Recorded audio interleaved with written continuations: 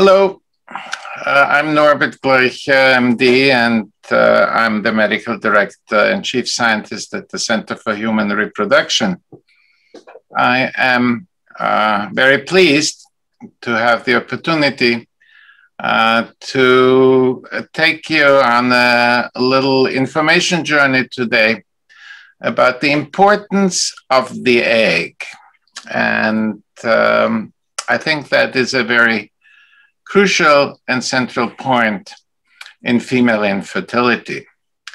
The title of the talk, it all starts with health of the egg is not accidental. Before I get into the topic, a conflict statement, and particularly important regarding this talk is that I do have potential conflicts of interest in talking about androgen hormones, DHEA supplementation, and other androgen supplementations, and because I own shares in a company that produces a DHEA product, and I also receive royalties for some patents regarding use of androgens in female infertility. So please consider that when listening to my talk. And it was not our brilliance and our own idea to make this point. Probably the most popular book on infertility currently in the market. It starts with The Egg by Rebecca Fett, has exactly that title. And I was very pleased not only to be quoted in her book, but I was very pleased that she was really instrumental in bringing this idea into the general public, because it really is all, or almost all, in the egg. And what I'm showing you here in this slide is an ultrasound. And it shows you how an ovary may look in your natural cycle, or in the natural cycle of a woman, because in a natural cycle, a woman develops only one growing dominant follicle that in the end ovulates. And therefore, a natural cycle produces only one egg. And this brings me to infertility treatment, where the ovary looks very differently. And you see here how a stimulated cycle, meaning a cycle where a woman is receiving fertility drugs, looks. And as you can see, she not only has one big follicle, but she's developing many big follicles, because what is happening in a cycle where a woman receives medications to stimulate her ovaries, instead of most of the developing follicles dying off and the cycle being left only with one dominant follicle, these medications that we are giving to women through injections called gonadotropins, or even other fertility drugs, they allow survival of more follicles, and therefore, in a stimulated cycle, we are getting many more eggs. So the rationale of stimulating the ovaries rather than using natural cycles is not different than the principle of buying more tickets in the lottery to improve one's chances.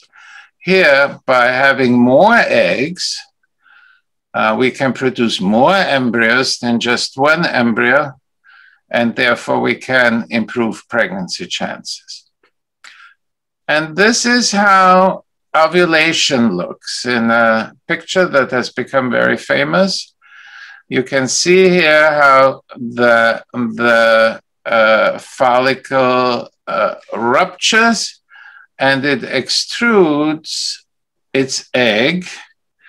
And this egg is being caught by the fallopian tube, by the fimbria, the finger-like structures of the fallopian tube, and this egg enters after it ovulates the fallopian tube. And this is shown in this picture very nicely.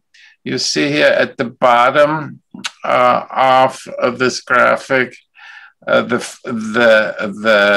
egg that is extruded from the follicle. It is caught by the fimbria here. It enters the fallopian tube. It meets somewhere here in the distal third of the fallopian tube.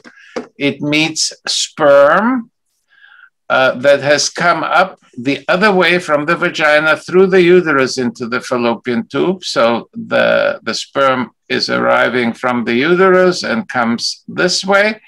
And egg and sperm meet roughly here at this point. And this is where fertilization takes place. And it is important for you to understand that when fertilization happens, one sperm enters the egg. In other words, the sperm and the genetic material that the sperm brings with it, the paternal genetic material, enters the female environment. And that is very important as a concept, because that explains why 95% of embryo quality is dependent on the egg and only roughly 5% on the sperm. And that's why the egg is so tremendously important. Once fertilization happens, this fertilized egg, now called the zygote, starts a journey down the fallopian tube. And on this journey, this original zygote first divides into 2 cells, then 4 cells, then 8 cells. By the time this embryo reaches the cavity and implants, usually in the upper portion of the uterus, by that time, the embryo is at what's called the blastocyst stage, which means that it has too many cells to count. And it is at that stage that the embryo implants. But I hope that understanding this journey alone already gives you a good explanation why the egg is so important in everything that has to do with reproduction. As I already said, 95% of the ultimate embryo quality comes from the egg and only very little from sperm. We men, therefore, have really only one function. Our sperm needs to fertilize. And once that happens, the egg takes over. So I mentioned also that that first cell is called the zygote. It's the first cell of every human being. It's the first cell of every animal. The sperm has entered the egg and its environment. And what that in practical terms means is that this first cell of the embryo must have all the genetic information for each human being. Think about that. The whole program for our existence is present in this microscopic single structure, this single cell called the zygote. Again, re-emphasizing the importance of the eggs. And therefore, everything really starts with the egg.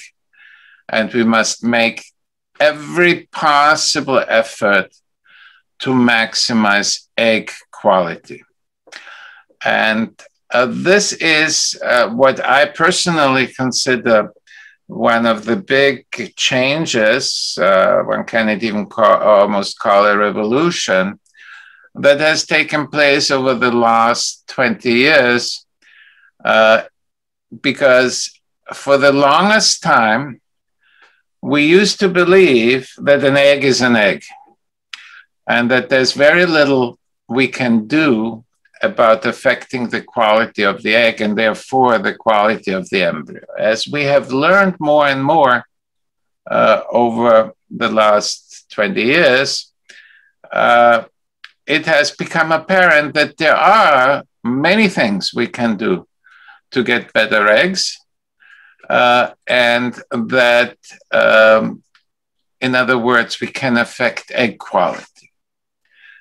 And egg quality is known to decline with advancing female age, but egg quality can also decline in young women. And when that happens, we call it premature ovarian aging. And what that means usually, that in parallel, two things happen, that both the quality and the quantity of egg production declines ahead of time. So a woman who suffers from premature ovarian aging, and that is roughly 10% of all the female population, independent of race, ethnic background, or wherever you live, those 10% of women have fewer eggs left in the ovaries at any given time point, and therefore they are prematurely aging their ovaries, meaning that, a 28-year-old can have 40-year-old ovaries, or at least ovaries that behave like those of a normal 40-year-old. Quantity runs in parallel with quality, with one exception, and I don't have the time to go into this detail, but as a principle, with that one exception, usually women who produce fewer eggs than one would expect also have poor quality, and vice versa. Now, egg quality can also be affected by the environment. It can be affected by drugs. It can be affected by diseases. And in general, the ovary is a very vulnerable organ. It is very extremely vulnerable to toxic medications, chemotherapy. It is very vulnerable to radiation therapy.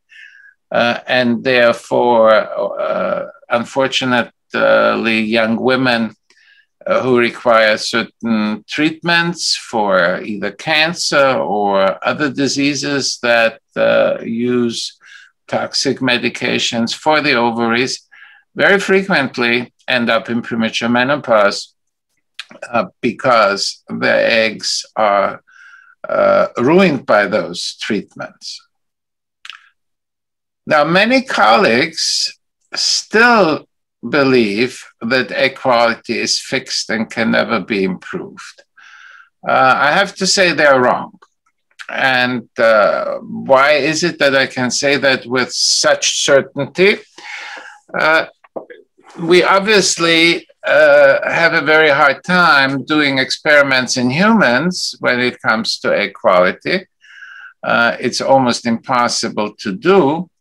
But there are extremely good animal models available, and now also stem cell models that can model almost any in vivo process. And we have considerable evidence at the present time that we can improve egg quality to some degree. What we cannot do is we cannot take an older ovary and make it younger.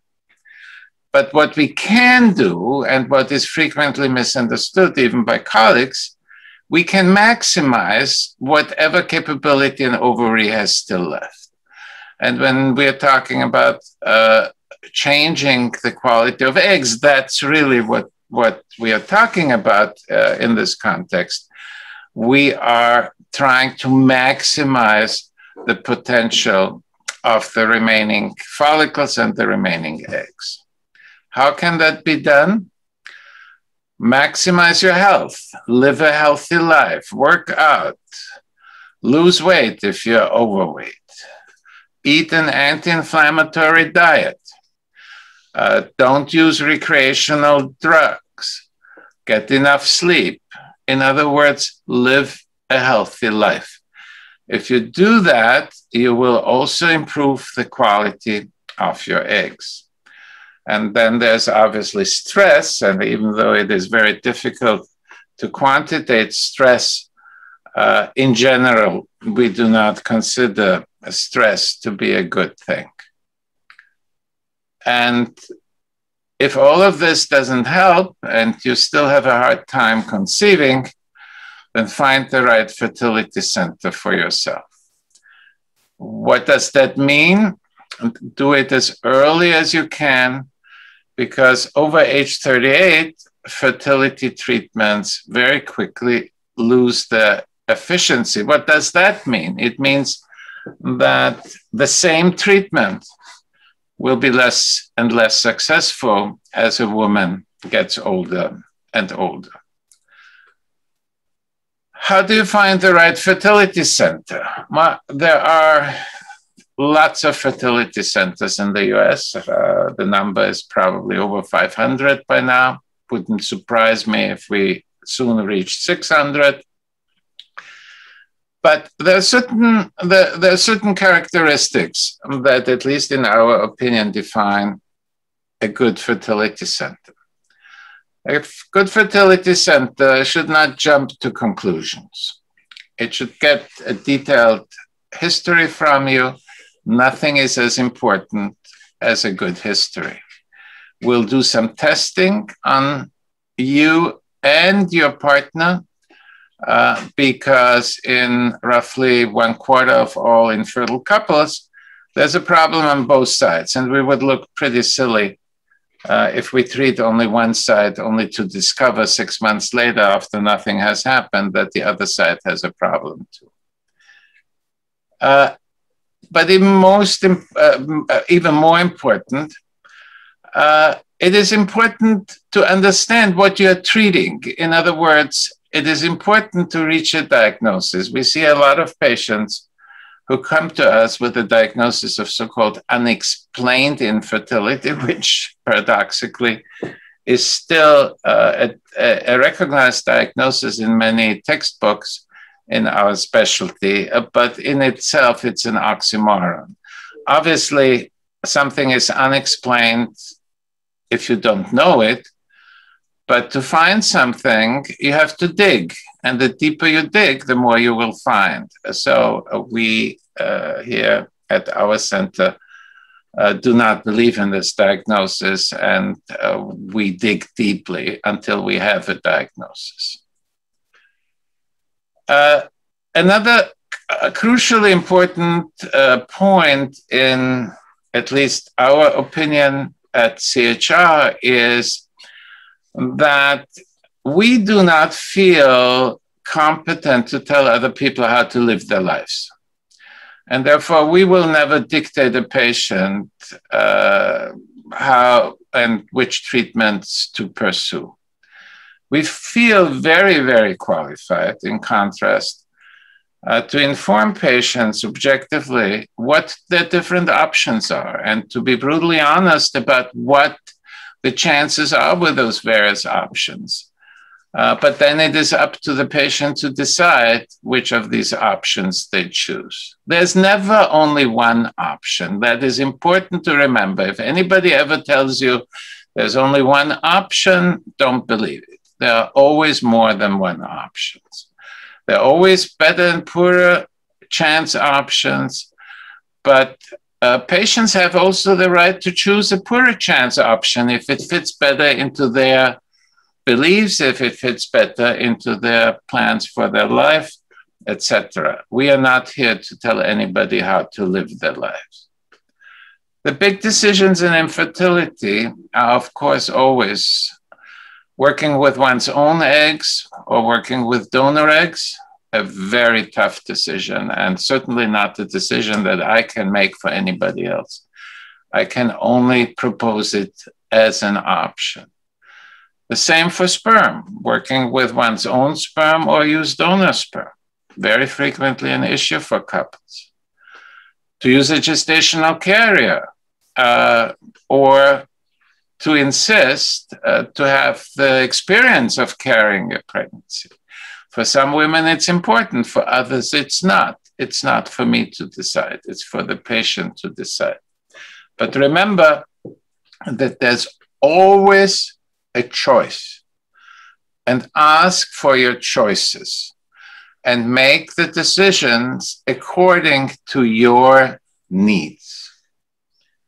Now, every IVF center has a way of doing things, and there are sometimes considerable differences in how different centers pursue fertility treatments.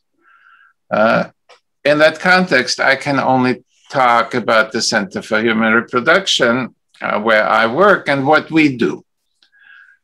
First of all, safety comes first. Secondly, we will always put use of your own gametes, your own eggs, your own sperm before using third-party donor gametes. And if there is a reasonable chance, we will never recommend the use of donor. We consider using donor gametes a last resort. It's a wonderful option if there is no other option. I'm not so sure that it is such a wonderful option if there are other options. In contrast to many IVF centers, we are not big fans of freezing. Now, sometimes we have to freeze, especially if we have more eggs or more embryos or more sperm or other reasons why we cannot use embryos or gametes fresh. But every time we freeze, we know that even the best laboratory loses some frozen materials, either in the freezing process or in the thawing process. And that alone already reduces pregnancy chances.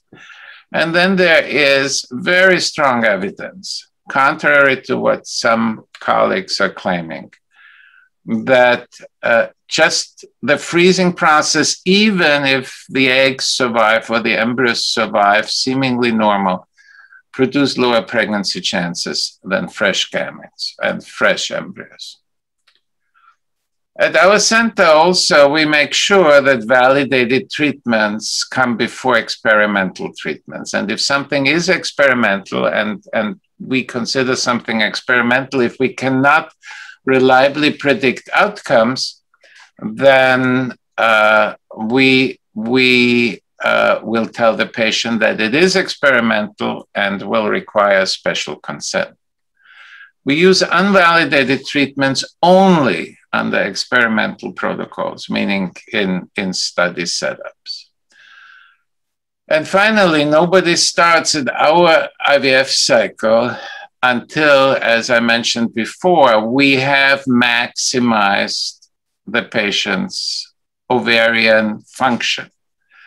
That is a crucially important point in our management strategy. Now, what does that mean? And that brings me to some of the potential economic conflicts I alluded in my introductory slide. Every one of our patients is on prenatal vitamins.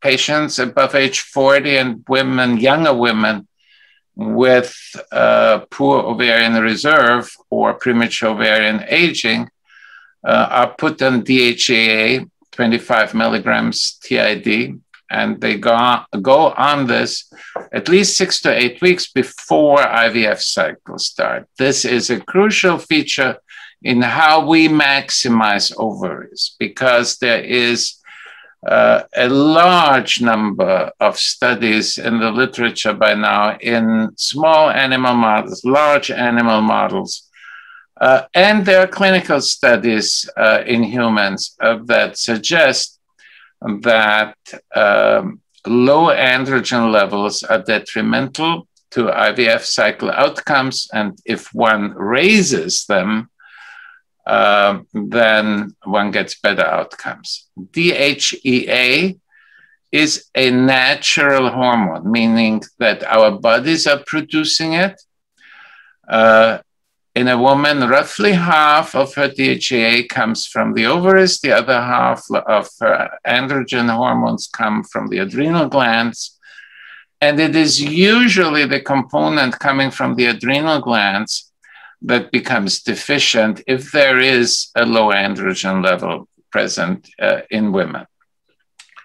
Now, supplementing androgens, including DHEA, has remained a controversial issue because there are no prospectively randomized studies of adequate power, adequate size, and adequate quality to support them. And the reason is simple, because I can speak from experience because we have twice tried to organize a prospectively randomized study and have twice failed because women don't like to get randomized. And I can't blame them. If you have low ovarian reserve and your time is limited, you don't want to take the chance of being on placebo for 6 or 8 months. But prospectively randomized studies, while being the gold standard of studies, are not the only way to develop evidence.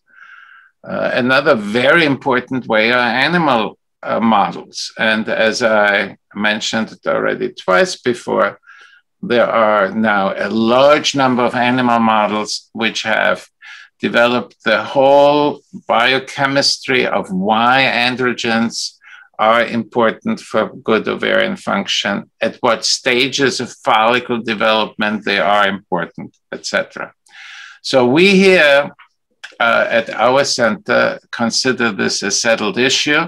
Some of our colleagues disagree with us, and they are obviously entitled to their opinions, but frankly, I think they are pretty wrong.